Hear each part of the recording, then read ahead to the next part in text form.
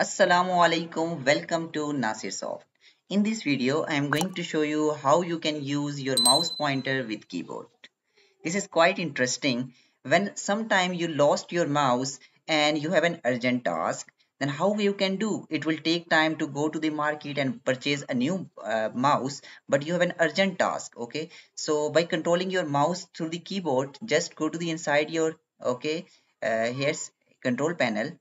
And inside the control panel, go to the ease of access. Okay, click on this, and inside the ease of access, go to the ease of access center, and here there is the make the mouse easier to use. Click on this.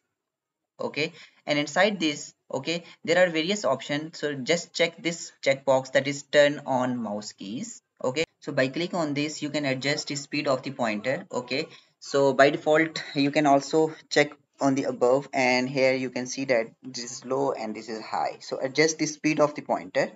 And after that, okay, click on the apply. Okay, or go, okay, and here also click on the apply or go back. Okay, after applying, click press OK.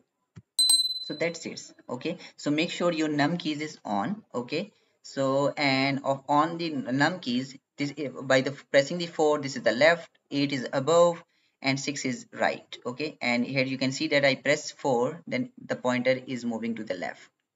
So that's it, how you can, by pressing the 8 is upside and 6 is the right side. So that's all, how you can control your mouse keys to the keyboard. So quite interesting. So that's it. Hope this video will help you a lot. If you have any question regarding to this topic, you can email me. Email is mentioned in video description, or you can comment inside the video comment section. Don't forget to subscribe my channel for more informative videos. Stay blessed. Have a nice day.